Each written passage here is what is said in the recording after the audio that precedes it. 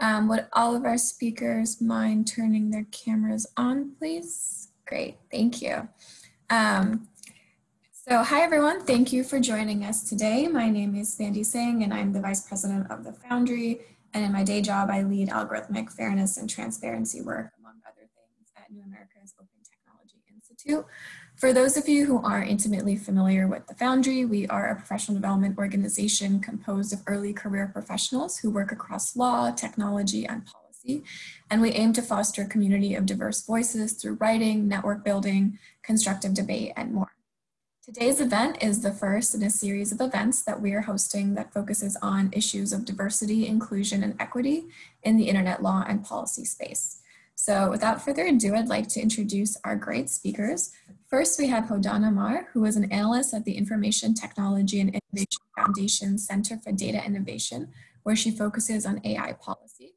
Next, we have Morgan Williams, who is a general counsel for the National Fair Housing Alliance, where he leads the organization's strategic and tactical legal initiatives and affairs. And last but not least, we have Dr. Nicol Turner Lee, who is a senior fellow in governance studies and the director of the Center for Technology Innovation at Brookings, where she researches public policy designed to enable equitable access to technology in communities around the world. So I wanted to first kick things off stage setting questions. And first wanted to turn it over to Nicol. So Nicol, you've written about how educational institutions and schools are increasingly adopting AI-based tools and have talked about how this can transfer the biases of these tools to already flawed school systems. And just recently, we saw how educational programs such as the International Baccalaureate and the A-levels decided to use algorithms to predict the grades of students who couldn't sit for exams due to the pandemic, and that resulted in disastrous and discriminatory outcomes. So could you walk us through some of the risks that are associated with using AI in an education context? And I think you are on mute, sorry. You would think after 175 of these that I actually know to turn off the unmute button, but I didn't. Thanks for having me. I'm really excited to talk about this for a couple of reasons. One, this is my first interaction with this professional group, so hello. Dr. Nicol Turner Lee at the Brookings Institution, where I run the Center for Technology Innovation. So I want to jump in because I assume that this crowd is familiar with algorithms, but if you are not, let me give you just an overview of how we define it at Brookings.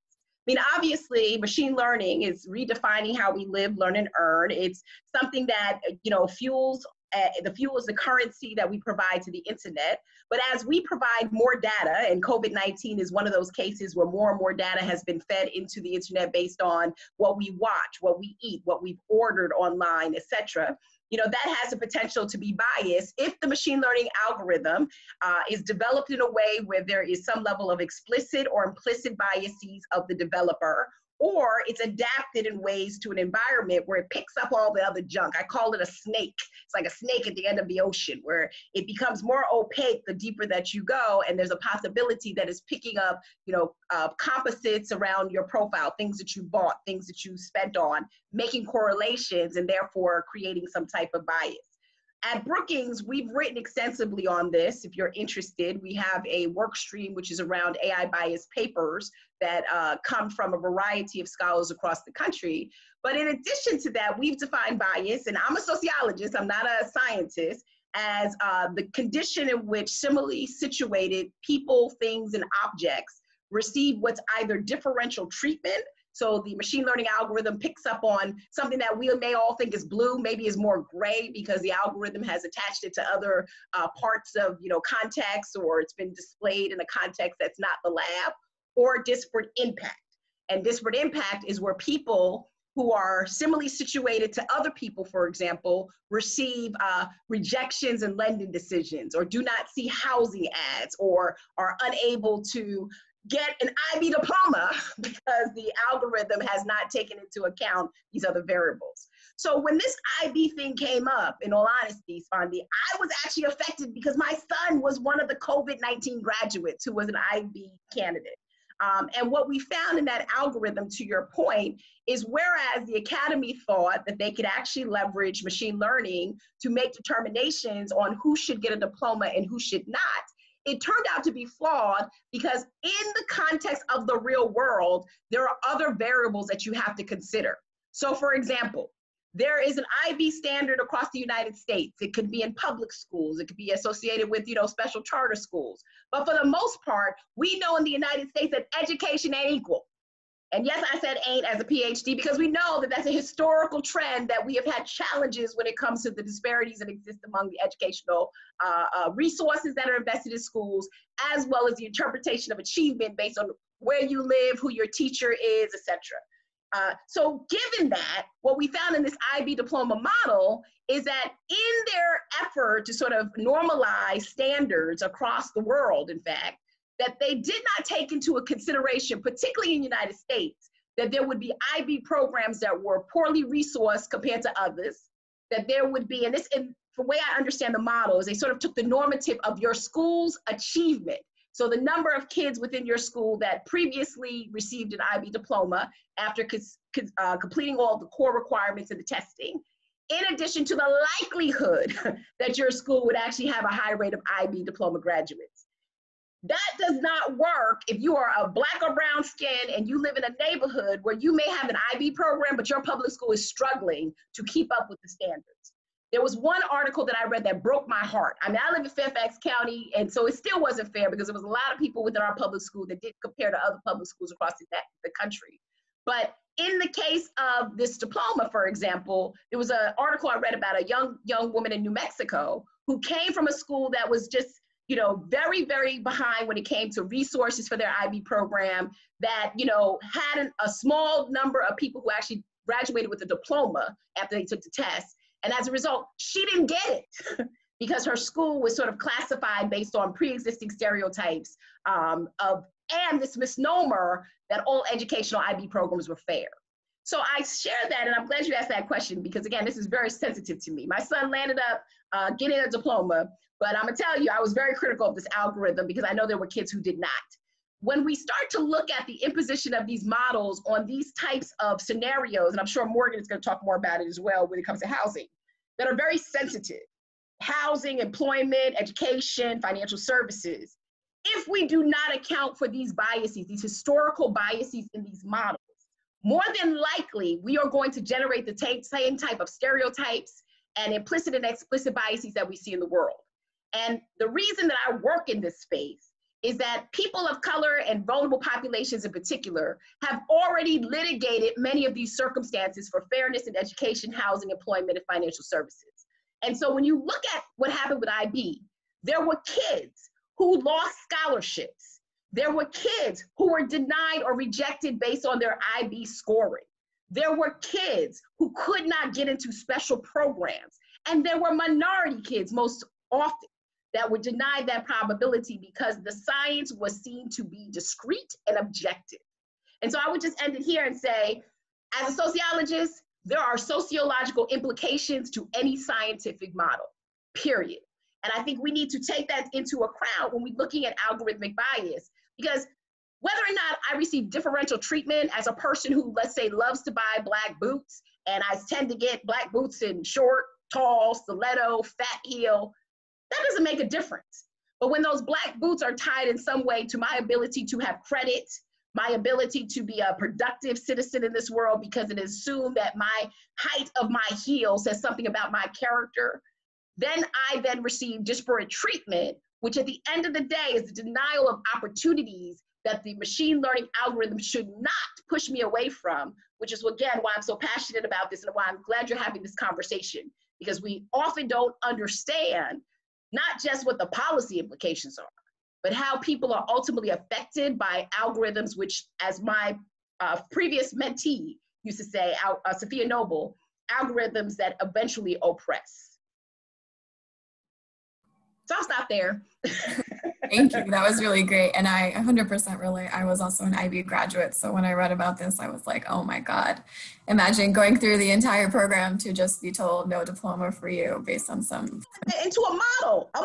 Honestly. So controversial. But I remember my son saying, please, mommy, don't do any interviews because I'm still being, considered. I don't want to be rejected, but I did them anyway. Because I think, again, that goes back to this idea that education is equal, and we know it's not.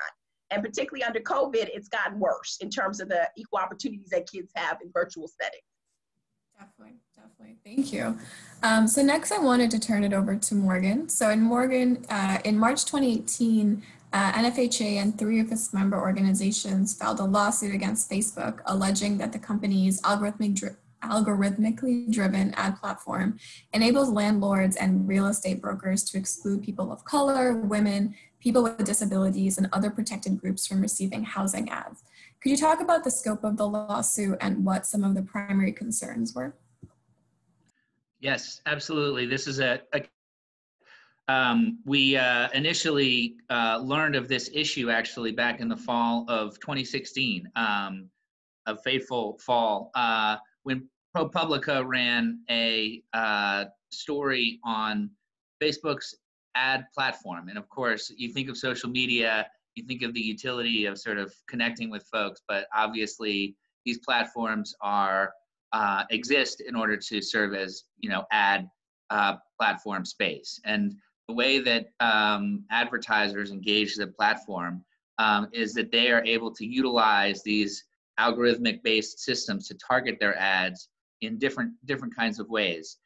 These algorithms are constantly tagging users with thousands and thousands of labels, and the algorithms themselves are constantly developing these labels. And these labels were then available to and are to advertisers in targeting their ad campaigns. In the housing, employment, and credit access space, where there are civil rights protections against targeting, for example, housing ads on the basis of race or excluding people with disabilities or otherwise, these platforms allowed for very customized exclusions that notably didn't have a kind of Caucasian exclusion on their platform in the ethnic affinity section of the exclusion capabilities.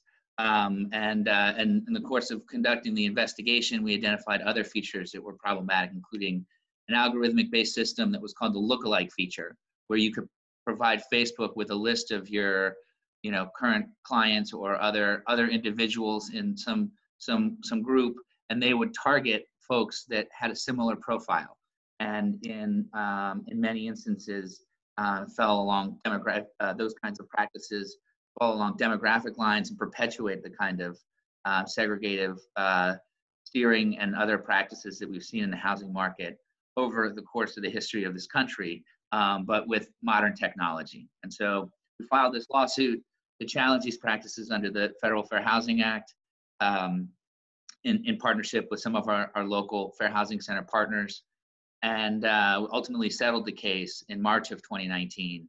Facebook agreed in partnership with some other litigation that was being pursued in the employment context by folks at the ACLU employment program and others, secured a joint resolution in which Facebook has changed their ad platform for housing, employment, and credit ads. Also under the agreement are monitoring their activities over a 3-year period. And in addition, there are some outstanding concerns about some of their algorithmic features that they have agreed to study and confer with us about under this 3-year term in continue to evaluate some of these platform features that are problematic. Happy to talk more about that, but I know we've got limited time here. And so I'll turn it back over there and look forward to the rest of this discussion. Thanks. And yeah, we definitely have some questions later on that we'll dive deeper into that aspect of algorithmic bias. So next I wanted to turn it to Hodan. So Hodan, you've written about how internet platforms could potentially use automated tools to try and tackle the growing spread of misinformation and disinformation online. But you've also warned that in some instances, these algorithms can generate unfavorable and biased results. Can you walk us through what some of the risks related to using these kinds of tools in a content moderation setting are? Yeah, thanks very much for having me. I'll start by saying that although I'm based in DC, I'm actually from London. So Nicol, the IB program, which was overseen by the UK government, and then the subsequent A-level and GCSE kind of furor was obviously touched quite close to home for me. So I'm also very passionate about that. But yes, content moderation and algorithms and automated tools. I think I'll start by saying, I think first, given the scale of the issue, I think platforms, it's a necessity for them to be able to use these kind of automated tools in order to really deal with the deluge of data and kind of hoaxes and conspiracy theories that are coming up. It's just not really feasible for a group of humans to be able to pass through that much data. And it's also very taxing. There's a lot of research that has shown and kind of stories that have come out about how taxing and difficult it is to have to kind of look through all of that and deal with such, you know, harmful kind of content. But I think where the issue comes in with content moderation is in thinking that automated tools or algorithmic solutions, purely technical solutions, are ones that can solve the issue alone, or that it's the kind of the sole responsibility of the platforms to be able to kind of figure this out. For one, kind of research from the computer science kind of community has shown that there are limits to these AI tools. So things like natural language processing, it's very developed, it's continuing to develop, it's very good at kind of recognizing patterns, but it's not a thinking being. It doesn't understand the kind of nuance on the small scale that humans can do. And so it can't kind of scale that nuance on a very large scale very well. And it can't really be expected to.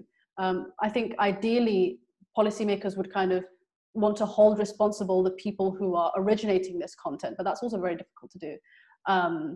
But if kind of on the large scale, if you think about kind of state-based foreign actors, if they're getting involved with elections, they should be held responsible and penalized.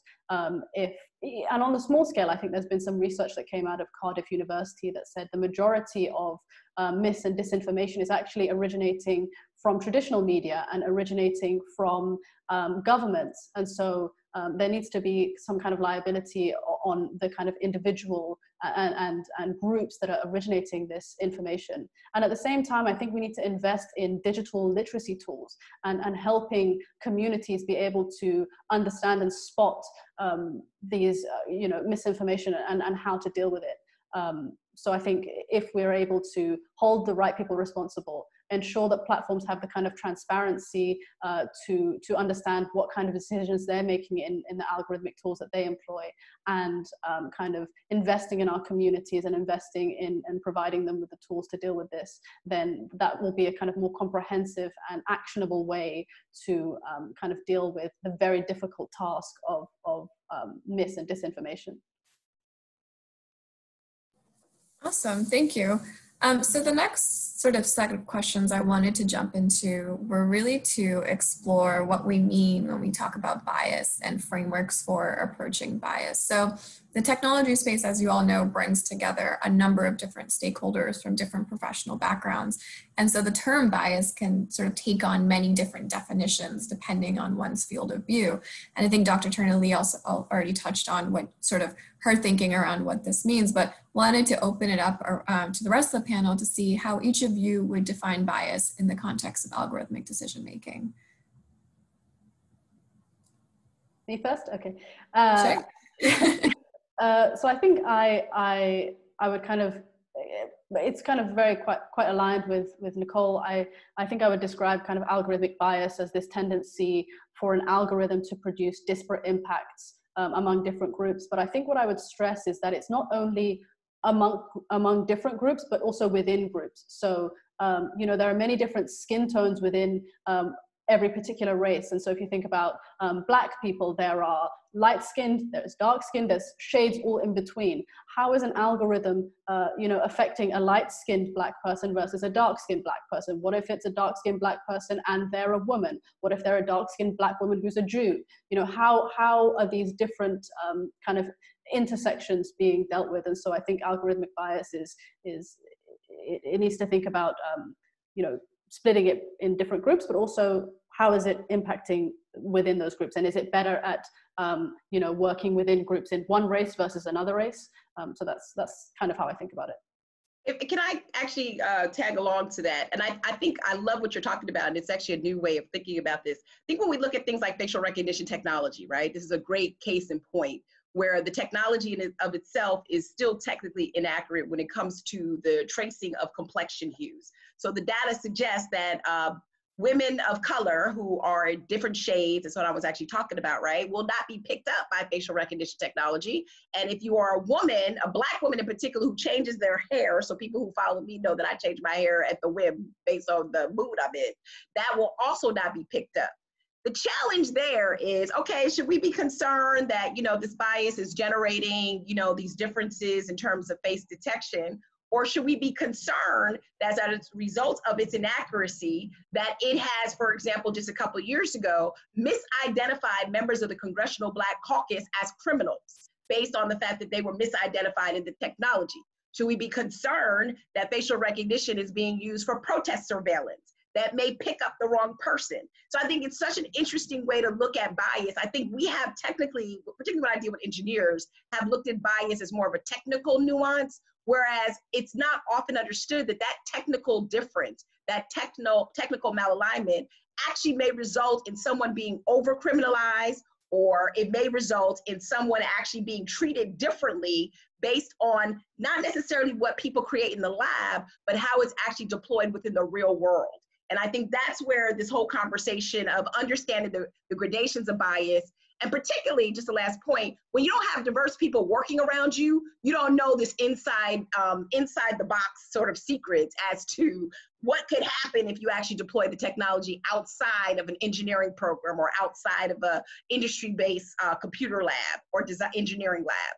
And so I think those are really important points that you brought up, right? Because that's sort of what I work on a lot oftentimes, is like getting engineers to understand that these nuances are not actually integrated into their modeling, and it has the potential to force disparate treatment of actors that may not necessarily realize that they're being discriminated against. I'll chime in on this question, and forgive me if my internet was just a little unstable, Nicole, for a part of your response, but I would just add to this with some recent learning that I have had in this space, I should say. But in general, in the fair housing world, using disparate impact analysis in bringing housing discrimination cases, we look at outcomes irrespective of accuracy. And that outcome, as it has a different effect on the basis of race or national origin or the different kinds of protections under the Fair Housing Act, then that is what we look at in deriving statistics to understand liability associated with this policy that has this outcome.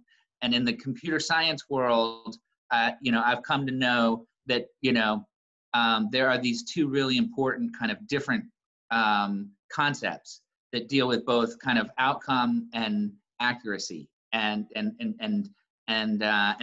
that distinction is something that I think is actually really important in regards to what HUD has just recently done with the final disparate impact rule that it is just finalized and will be issued on the Federal Register really any day now. But the two concepts here in the computer science sort of world speak are, bias as one concept, which is about accuracy and does the model predict accurately? And not being biased means that it's not equally predictive. And then there's a second concept, which is lack of statistical parity, which is at the end of the day, what are the outcomes? And I think what we are concerned with from a fair housing perspective is not the bias in the computer science sense necessarily, although that has an impact on the model significantly and is of great concern, to ensuring viable models, but the lack of statistical parity. And what HUD has done in this final rule that has just issued is it essentially has said that if a model is predictive, then it doesn't matter if it has a discriminatory outcome, and that's really problematic from a civil rights perspective for the ability to apply this important legal standard, and that kind of a proposed policy needs to be challenged. But I'll stop there. Thank you. And so the next question I want to talk about, when we think about improving algorithmic systems and addressing issues of bias, a number of stakeholders sort of push for greater fairness, accountability, and transparency. while others sort of opt for frameworks that focus on explainability and trustworthiness. What do these terms mean to all of you? And are there specific frameworks that you would lift up more than others, or and why, I guess? Any takers? I guess I'm the new jumper in first. I think I think fairness, or algorithmic fairness, how I would think about it is kind of being understood as the absence of unwanted discrimination. And I think something that I've kind of recently been thinking about is there are instances in which you do want kind of, or it might be beneficial to have some kinds of algorithmic bias. So if you think about aid, the distribution of aid, you know, I know that the DoD's Joint AI Center, kind of when it first kind of started up, it was doing a lot of work around how can we put AI systems to work in distributing aid. And the UN and kind of international bodies have shown that a lot of work has shown that, you know, in some countries, in some areas where women are kind of struggle with political participation and financial participation and are oppressed in many ways, providing aid to women in those countries as opposed to men, and kind of having this bias towards having extra aid for women is beneficial across communities. It can help the communities grow better, can recover from shocks better. And so if you had an algorithmic bias towards women in aid distribution, that actually might be something that you want overall. So kind of touching on what Morgan said is coming away from this kind of just thinking about bias in the context of a particular algorithm, but thinking about how it impacts society as a whole, and kind of taking a step back and taking a more holistic view to make sure that you're having fairness overall. That's kind of what I've been thinking about in terms of algorithmic fairness. And then with kind of explainability, there's always this kind of distinction between interpretability and explainability. So if you think about, let's say I went to the doctor and, you know, they said, based on your age group, you know, the fact that you're 18, I'm not 18, but let's just say, the fact that you're of a certain gender and that you're from a certain ethnic group, you know, this AI system predicts that you are going to have certain heart problems at the age of 50.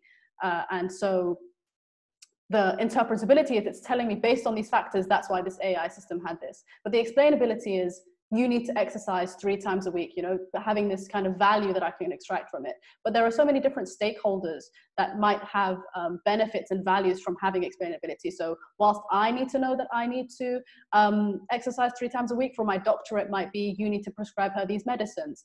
For researchers, it might be why is, you know, a woman of that age in that ethnic group you know, having higher predictions. So researchers, you need to look into these sorts of things. So having multiple different types of interpretability, rather different types of explainability is something that I think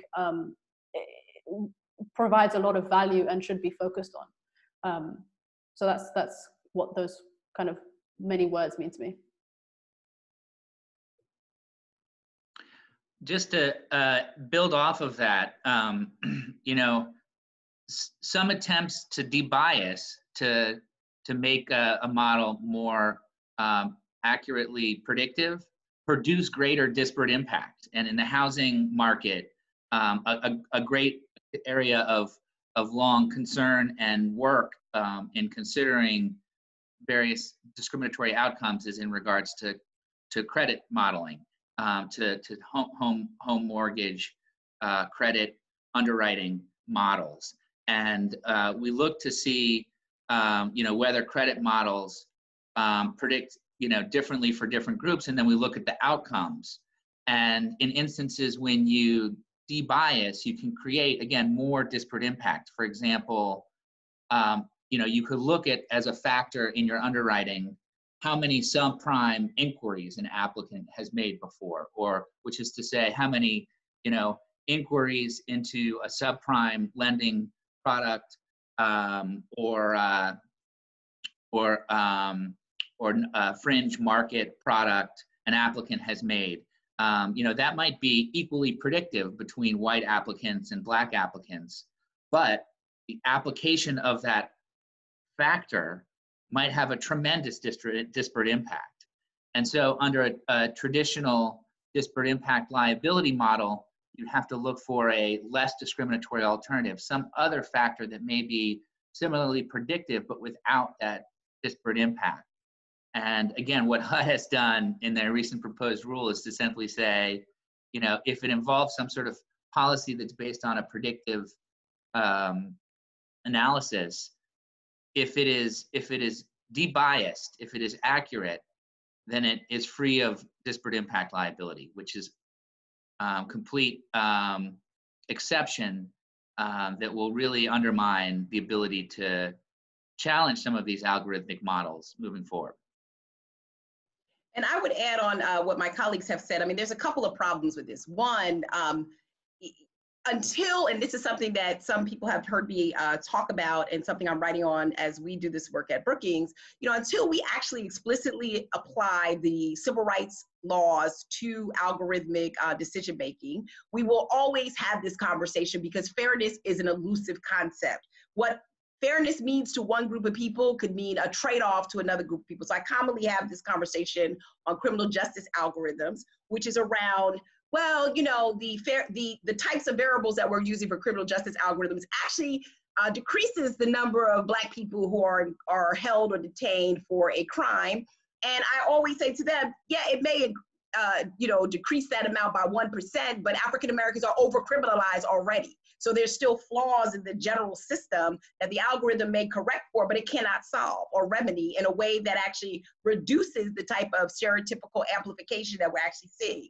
So with that, until we actually apply these civil rights laws to these algorithmic models, I think to Morgan's point, and I'm just kind of mad right now about HUD, you really wouldn't see this sort of loosely constructed model that the prediction may be good, suggesting that poor people are poor and that's why they should see certain housing ads. That's ultimately ridiculous, right? At the end of the day, if an advertiser is not sharing ads in an equitable way, they are violating the Fair Housing Act, period, right? And that's where we saw the Facebook example. Their ability to allow housing marketers to check off boxes was not in accordance with the law. And so the more that we actually talk around the issue, as opposed to saying that there is certain compliance that developers have to follow when it comes to fair housing, fair credit, equal employment, healthcare, et cetera, then we're gonna have this conversation over and over again. And I'm gonna tell you the second reason why. And I'm gonna go back to what I said earlier.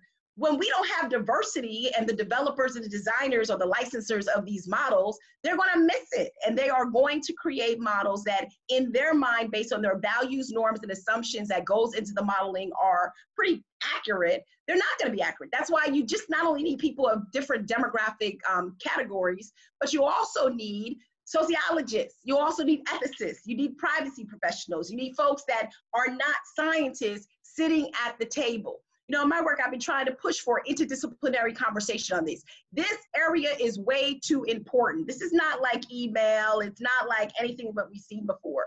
The determinations that come out of these models where people cannot sit side by side and say, hey, I just saw an ad for a firm, you know, layaway programs, and I didn't, which is why the Apple Card incident was so interesting to me, because two people applied at the same time. So until we actually see these measurements, and I love what Morgan is actually talking about, because in my work, I've been trying to figure out what's the best way for companies in particular and developers and academies to sort of measure against disparate impact.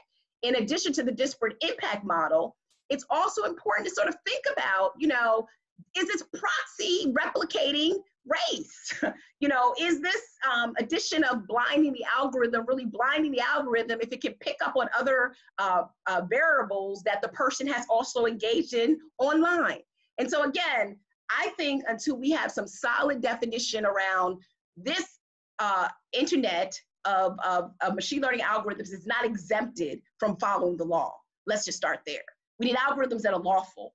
Once we realize that, and I love what's been brought up about, you know, there's always going to be some level of discrimination, but once we realize that this is lawful, but it also may generate some other activity based on the inferences, then I think it's up to us to develop the right type of models, including the review of the training data, to have better practices. Just to say one last thing on this, because you can see I work on this all the time. I've been working on this model called an algorithmic Energy Star rating. And it doesn't have anything to do at this point with enforcement. Because some people say, Nicole, you can't do that. That's just another enforcement on innovation. It's really about process.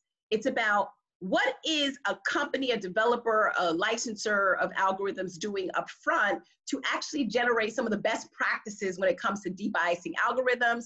And when there are determinations where you may not have good training data, are you making that aware to your consumers? So for example, you can't see my face because I changed my hair. Put a little label and tell me that you can't see my face because I changed my hair or because I'm Black, period, right? But then there's also part of this Energy Star rating. What is it that we're missing? Is the data sufficient enough to actually make the determination? Is it underrepresented? Is it overrepresented? And then finally, what do consumers say about this? Where's the feedback loop for any of us that are on this meeting event to be able to tell an algorithm, no, that's not me. That was actually my cousin who used my computer or my mobile phone. Or I might have did this at one period of time, but I don't want to keep getting served back ads that are 39% interest rate or 29% interest rate. Until we actually develop some type of process that I think helps us to steer clear to much more affordable algorithms that may impress upon the best capacity or the best process for fairness, I think we're going to keep having this conversation, honestly. I've had it for over 2 years now, and it seems like we're talking about it more, but we're still sort of not clear on what we expect from developers to ensure non-discriminatory outcomes. Definitely, and that actually leads perfectly into my next question, which was, when we think about, trying to reduce the instances of harmful outcomes and promote greater fairness and accountability in these systems, there are a number of approaches. Nicole mentioned some of them, and there's also ones like algorithmic audits and impact assessments that have come up. So I wanted to know what you all think of these different approaches, who you think they should be targeted towards, and who are best equipped to conduct these kinds of assessments. And I first wanted to actually pass it to Hodan because I know that the Center for Data Innovation has released a framework for algorithmic accountability. So I'd love to hear more about how that fits into the conversation. Yeah, thank you. So so the Center for Data Innovation released a report back in 2018. And I know that we actually had a panel that Nicole was on when we did release that report. And it's really a framework for regulators to kind of address specific harms that algorithms cause in particular kind of application areas. So this framework kind of says that algorithmic systems should have a variety of controls, both procedural and technical, to ensure that the operator of the AI system is able to do two things. One, ensure that the system is operating in a way that aligns with the intentions of the operator, and number two, that they can identify kind of harms that come from it. So if we think about the education example that Nicole was talking about earlier, Ofqual, who is the regulating body that kind of developed and deployed this algorithm, if obviously it had disastrous results. If we want to kind of hold someone accountable, they were the ones who, using it, it's kind of context specific, they should be held accountable, but how can we hold them accountable? One, how can we can they evidence that their AI system was working in the unbiased way that they intended it to? Can they evidence that they have transparency? Can they evidence that they have explainability? Do they have kind of confidence measures? If they can't show those things, then they should be penalized. Second, can they show that that they can identify harms that come from this AI system? When it happened with the IB program, did they do impact assessments? Did they do error analysis? If they had, it might be that it wouldn't have been applied to GCSE and A-levels, and that just kind of blew this up even more. And I think there is this kind of focus in the framework on the operator, given that kind of algorithms are context specific. But as my colleagues have said, that doesn't mean there's no onus on the developer to have to make sure that there is diversity among the people who are kind of creating and developing these algorithms. Because if you have a very narrow set of people who are all come from the same background and kind of have the same educational experiences, you are going to have narrow algorithms and narrow AI systems. And I would add to the response here to suggest that really the transparency and accountability here should be on all the private actors in the market. And there is an outstanding issue here about the interplay between civil rights statutes, the Fair Housing Act that we enforce, and the Communications Decency Act and immunity that provides sort of platforms posting content. And that has been raised it was raised as a defense by Facebook in our litigation at the motion to dismiss stage, in which at the time, notably led by U.S. attorneys in the Southern District of New York, the Department of Justice filed an amicus brief asserting that the Fair Housing Act should apply here, and that CDA immunity should not supersede that civil rights liability. The case was settled before a decision in that case, but that motion to dismiss litigation. But there is other outstanding litigation, motion to dismiss litigation that has been argued, and a decision is pending on this legal question, and it will have broad ramifications for really the application of liability to some of these private online operators. And so I wanted to flag that as one outstanding issue that ultimately may require sort of legislative fixes to clarify that these civil rights statutes should apply online, as I think the current case is being litigated before a fairly conservative judge on these issues. And then the other thing I would say about sort of, who should be kind of on the hook here. Well, is federal regulators, I think, really need to play a more prominent role moving forward. This is federal banking regulators, the CFPB, and even agencies, civil rights agencies, Department of Justice and HUD, and the work that they can and should do in this space. And I would just underscore that there's technical limitations that they have, but those are solvable problems if you're committed to solving them. And we need to ensure that federal regulators are staffed and have the capacity to properly monitor and ensure that these civil rights issues are regulated in this space. Yeah, and I would add that I think we need as many tools in the toolkit as possible. So I think, the thing that I think regulators and policymakers sort of get hung up on is their inability to understand what's in the black box and their inability to understand the causal relationship or the correlate between these variables. I would actually argue that policymakers should be more concerned with the outputs and the outcomes. And so I think any type of movement towards impact assessments that sort of work backwards versus forward in terms of how do we get to this rejection of a loan decision? How do we get to this profiling or the lack of delivery of ads for diverse populations? Or why does this look like this proxy actually generates some type of disparate impact?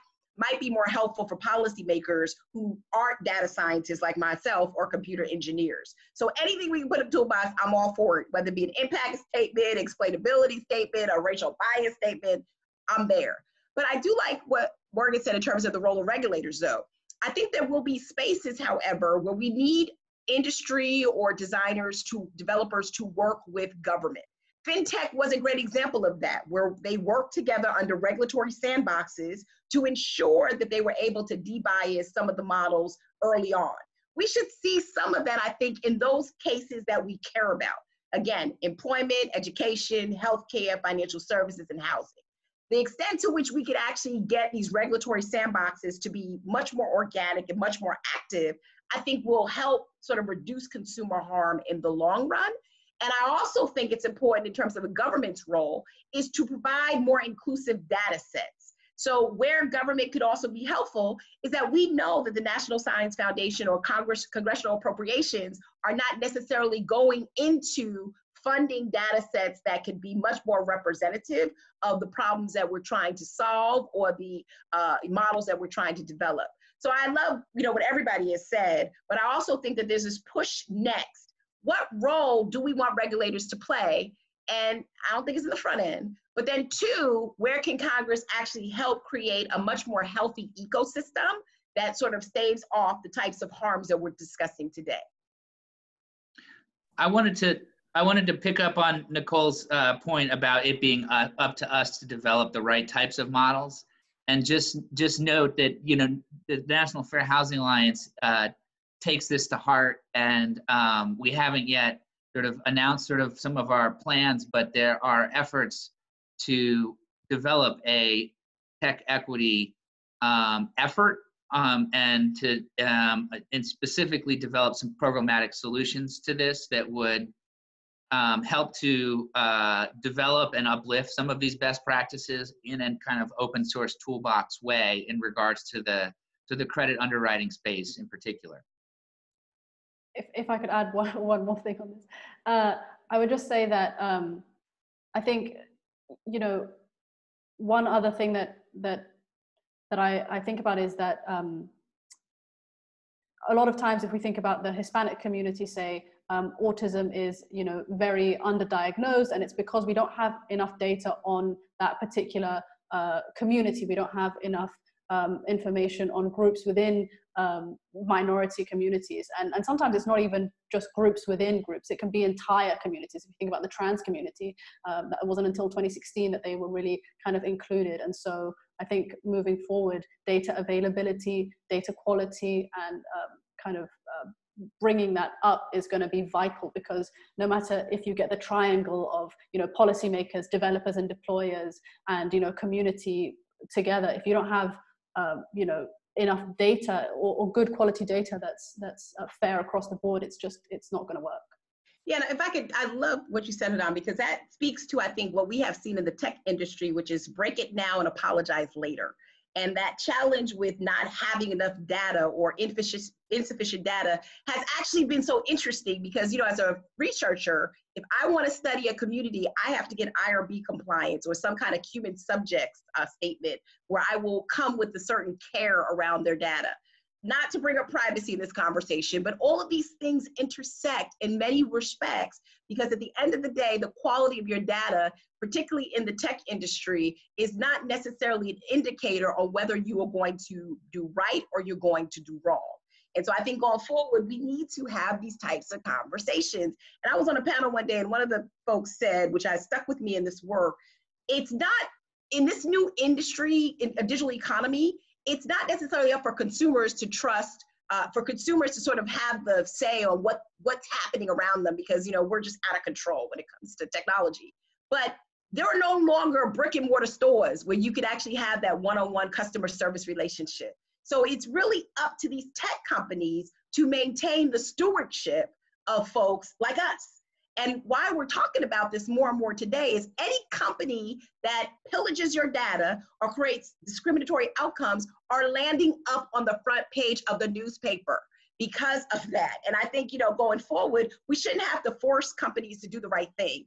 If anything, we should look at everything that we talked about as a bridge towards actually being better and creating higher performing algorithms that will actually get to what they are intended for, and not necessarily pick up all the junk, right, that we're speaking to right now.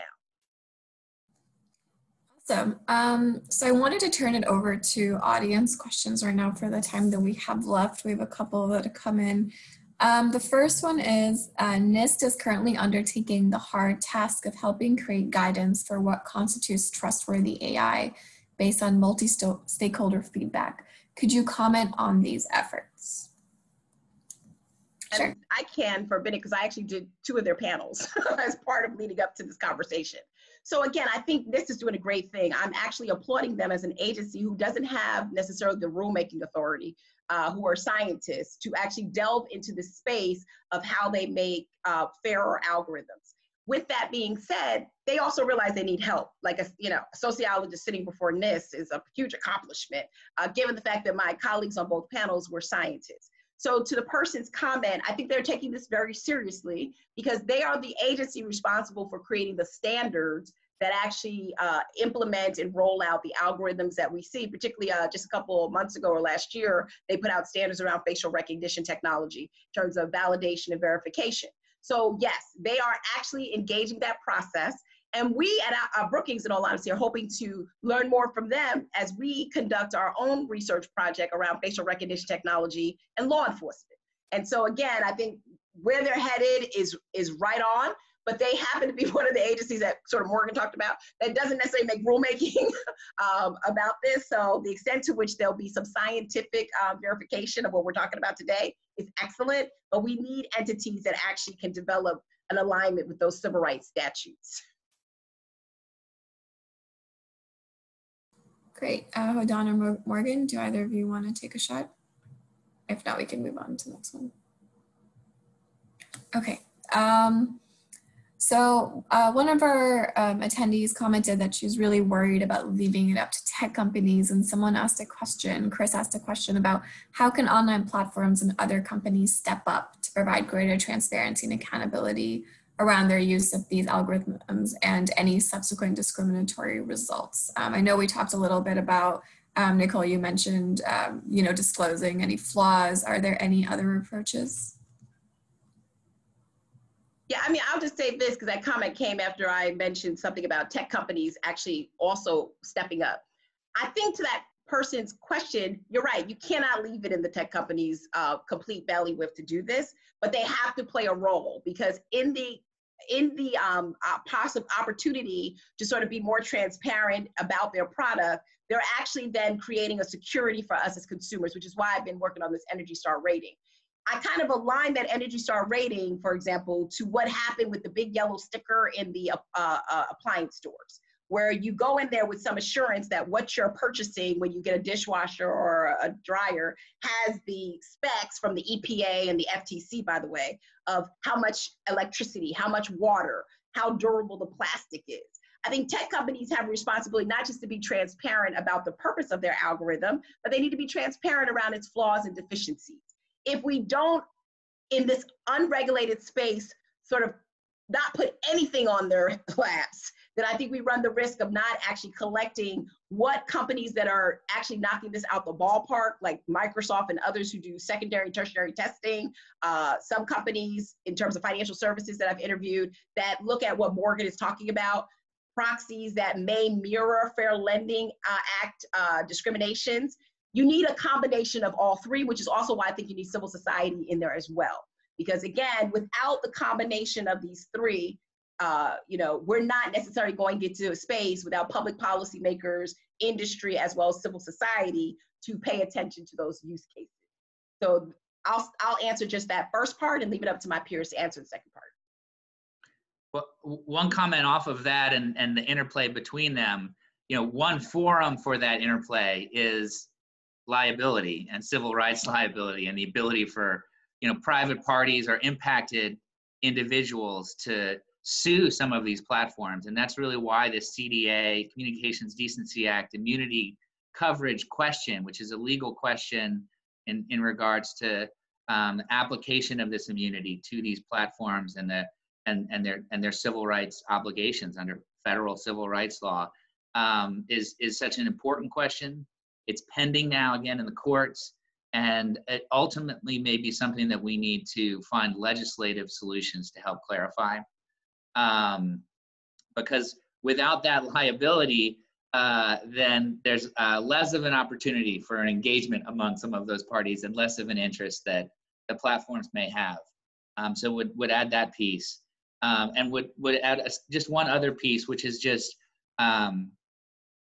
it can't in terms of transparency, part of it is sort of these entities disclosing this information. A part of it is just these entities reviewing their own models themselves, and having some sort of basis of review with which to be transparent about as a baseline. And there was a recent Wall Street Journal article that suggested that for a period of time in 2019, Facebook actually had barred its employees from studying disparate impact, racial impacts, specifically associated with its platform, without sort of this special permission from the most senior executives. And it's worth noting that, I guess, and also covered in this recent Wall Street Journal article, that they have now created this inclusivity product team that will specifically study the issues of the potential tech equity, biased outcomes type of questions. So, you know, I think a part of it is just these companies' willingness to take a look at some of these issues is still something that we're fighting over, and we need to see more leadership from these companies. Spandy, if I could actually just respond real quickly to Morgan's piece, because you just triggered something I would love to just make sure we keep talking about. The challenge, though, too, Morgan, when you start looking at the Communications Decency Act, is we still are trying to regulate new companies against old platforms or old paradigms. And so I think going forward, what's interesting as I do this work on algorithmic search ranking and the power of algorithms, and you know, for another conversation we should talk about this, we're really delving into a new space, right? This new space of algorithmic amplification that goes beyond the cases that we spoke about today, but it goes into election integrity, and it goes into the emergence and submergence of hate speech, etc. I think going forward, we really need to start looking at the accountability of these systems in ways that force us to have some conversation around what you're talking about.